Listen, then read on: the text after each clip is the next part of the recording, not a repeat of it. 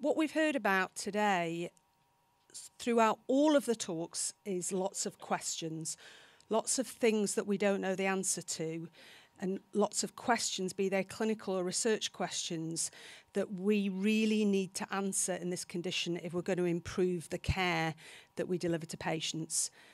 There is very little evidence for the treatments that we currently use.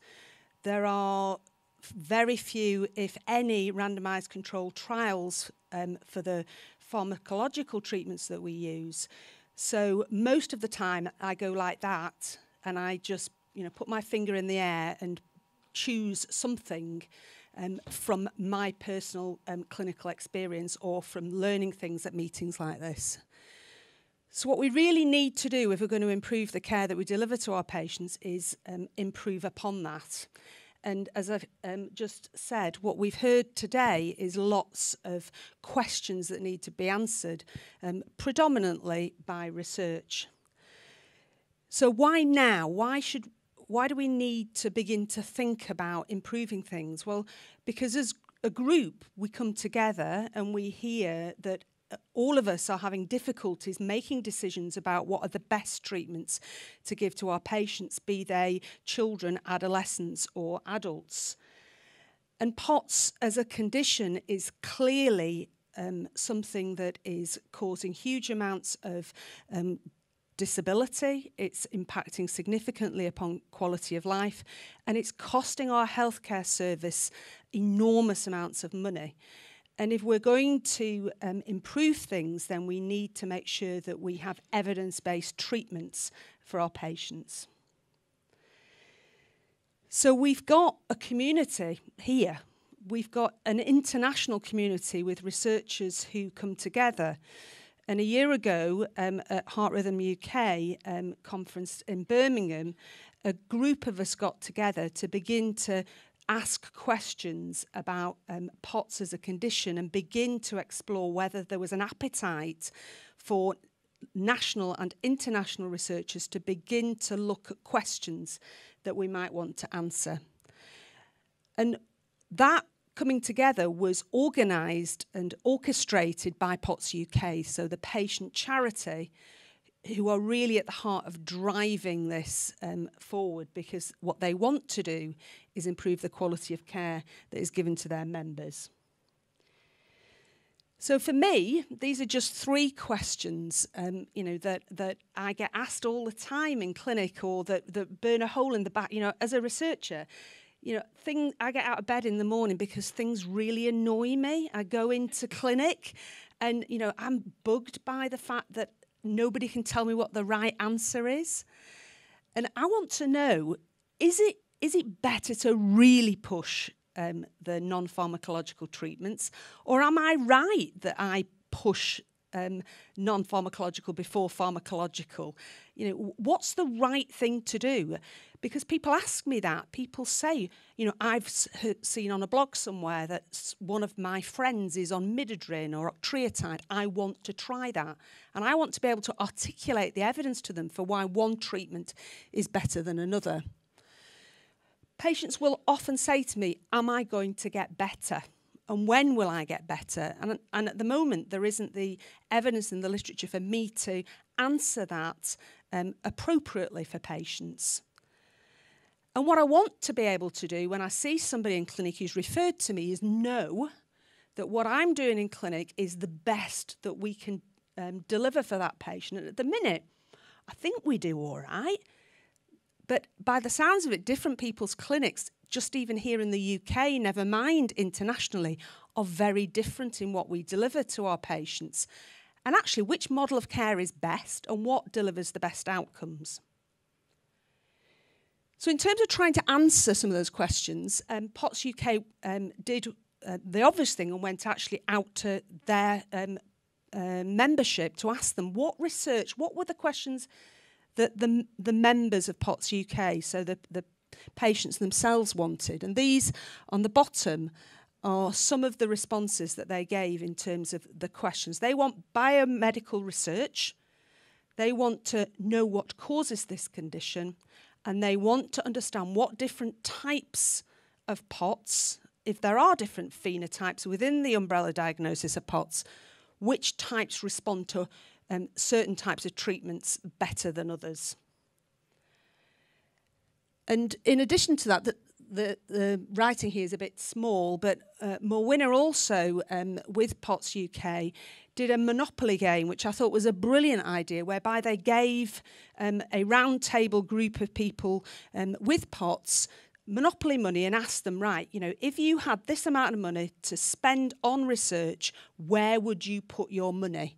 And these are the priorities that patients came up with. So predominantly research, biomedical research, but also research focusing on identifying different phenotypes.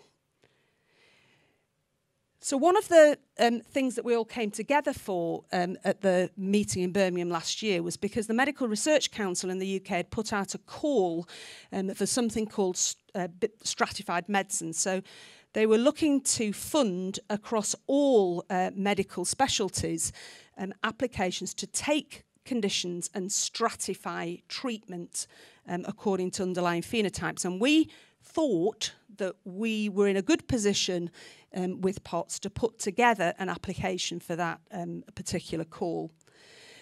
This was the title of the application that we put in. At the time, we tried to come up with a snappier title, but you know, essentially that was the context of the application that we put in. We submitted it just before Christmas. I don't want you to read this, but it's just cut and paste from the application. But there were 3 work streams for this application. The first was to develop a UK-based national registry for PoTS patients, which was going to utilise something called the MS registry, which is coordinated out of Swansea. And that registry collects information baseline and longitudinally on patients with MS and is a massive resource and is also extremely efficient in the way that it collects data.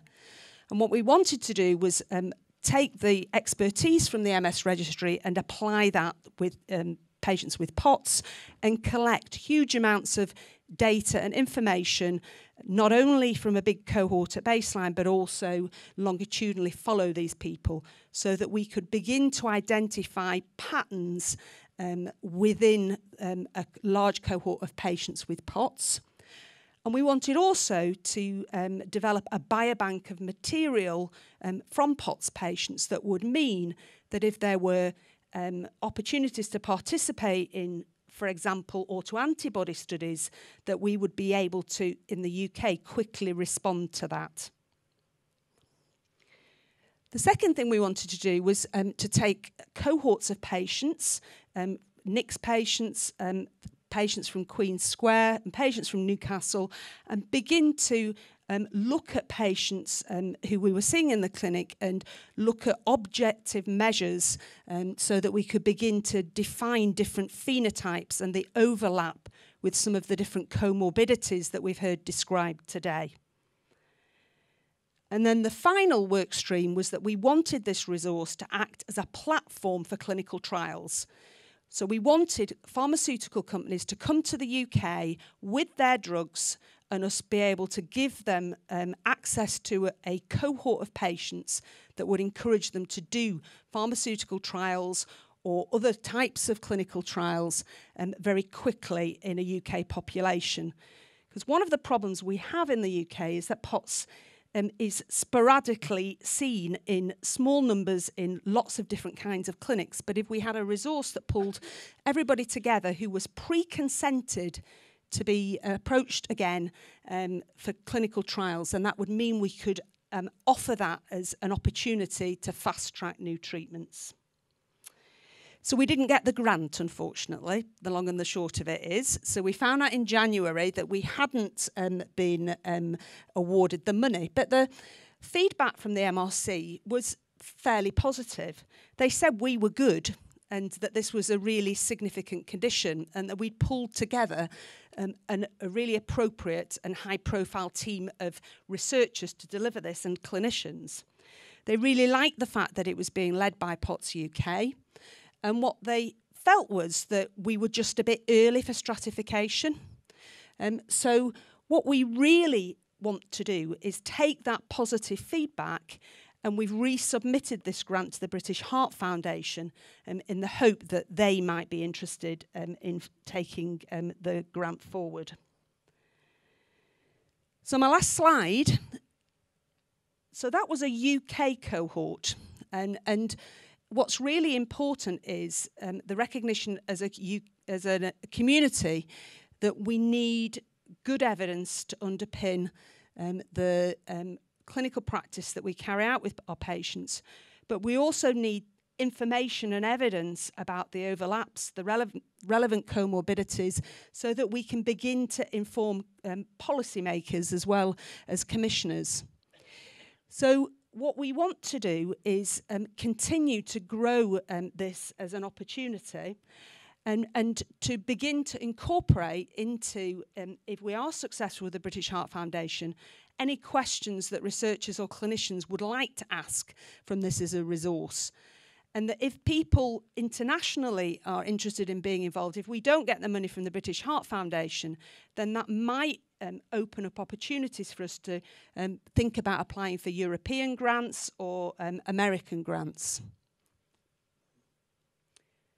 Thank you.